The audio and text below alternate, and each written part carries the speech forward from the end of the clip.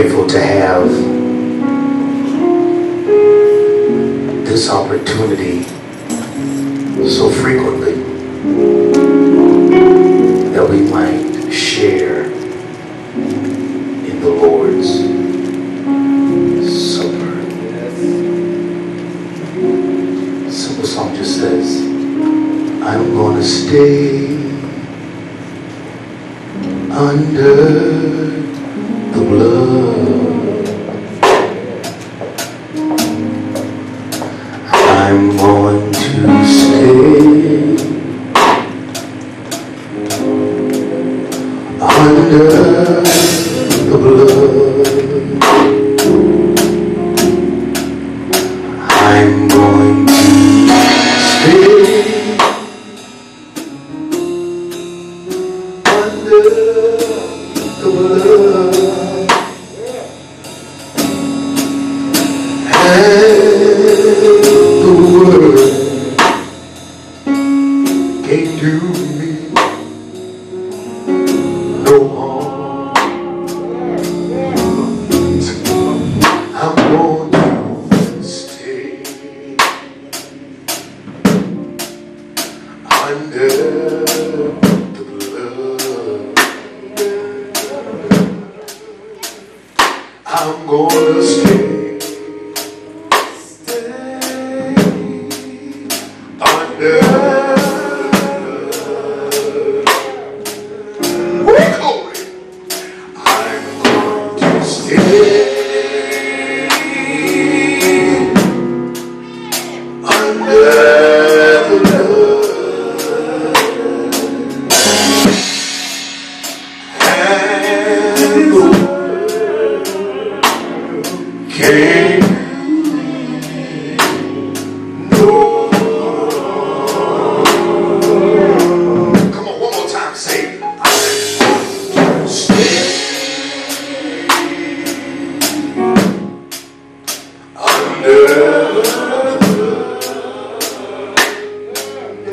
No matter what culture goes, I'm going to stay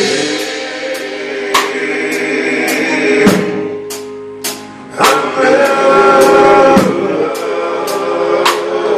Sister Shaw, that's my testimony.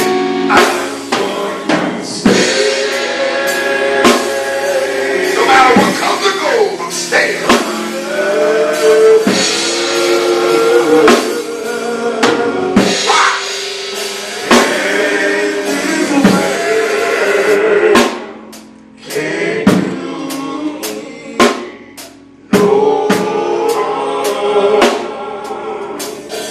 The Bible says the same night in which Jesus was betrayed. The Bible says he tells his disciples to go into the next city. And there they would find a man carrying a pitcher of water.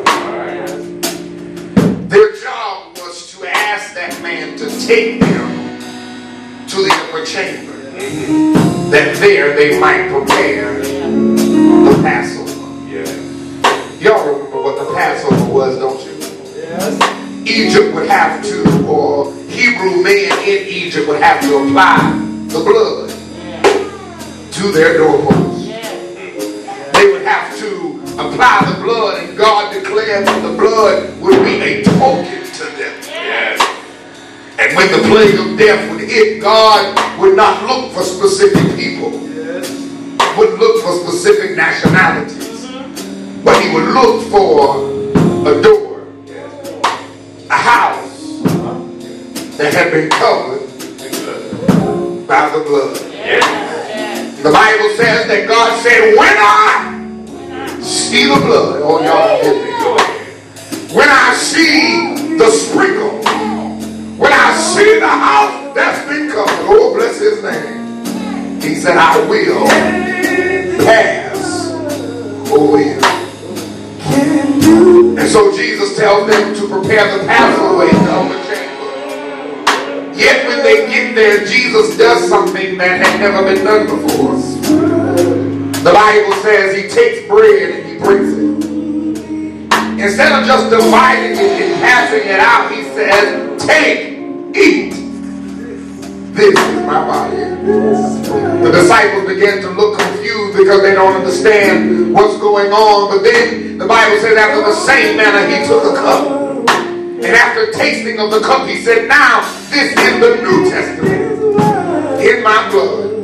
In other words, don't look for the doorpost anymore. Because now there to your heart, the blood will be applied. And without the shedding of blood, y'all don't hear me this afternoon, there is no remission for sins. In other words, what Christ was telling them is, I am going to institute something new called communion. You don't have to celebrate the house anymore, because now the blood will cover your life. And whenever, y'all hear me, I see the blood. Whenever the devil sees the blood, I ain't trying to get into my sermon, but whenever the hex, whenever the witch or the warlock, whenever the car accident, whenever I see the blood.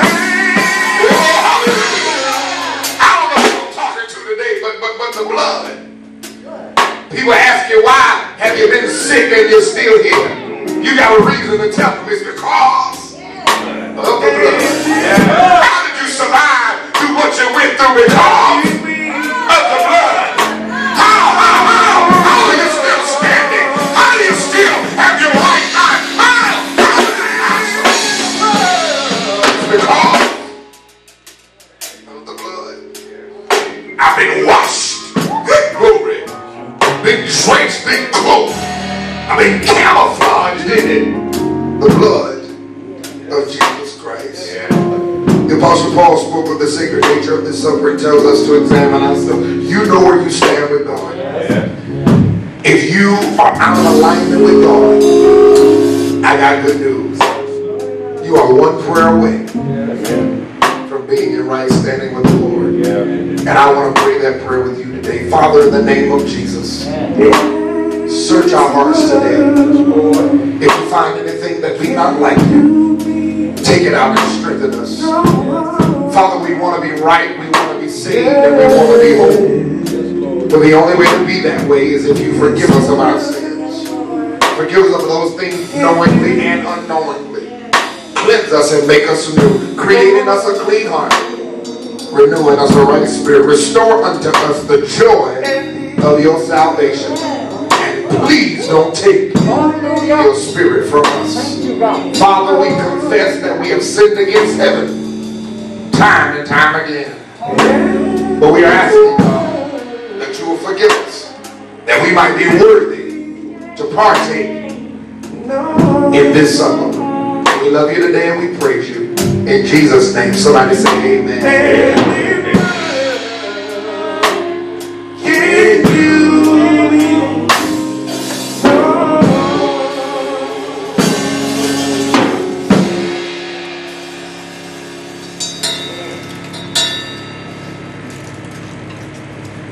The night when Jesus was betrayed, he took bread.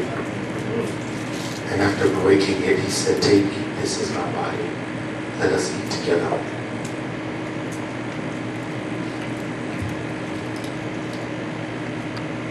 After the same manner, he took the cup.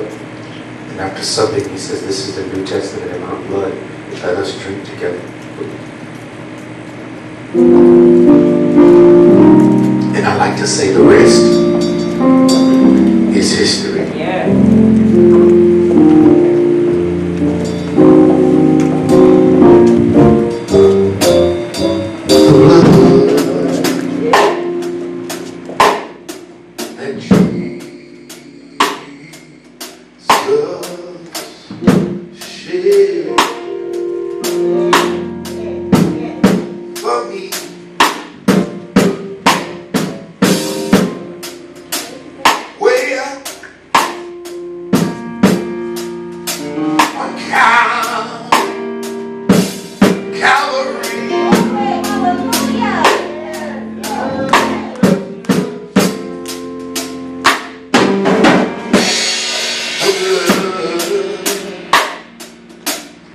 And give me strength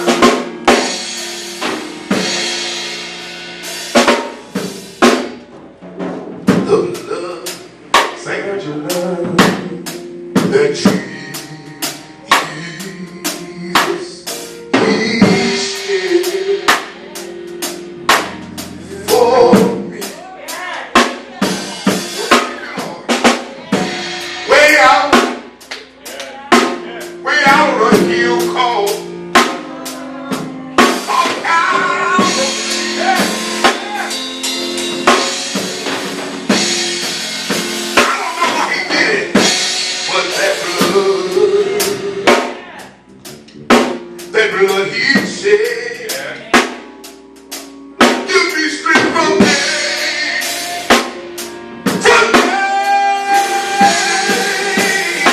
Guess what? He will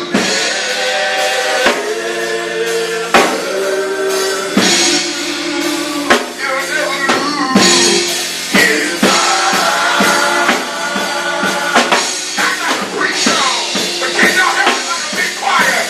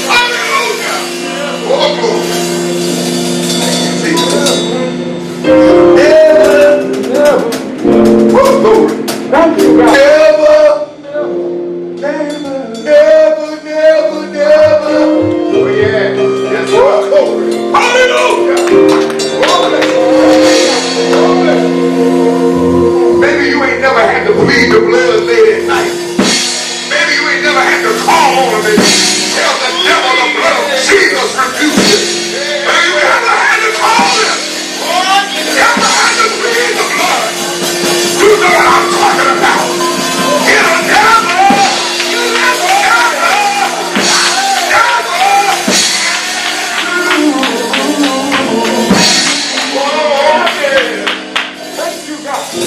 Hallelujah. Thank you, God.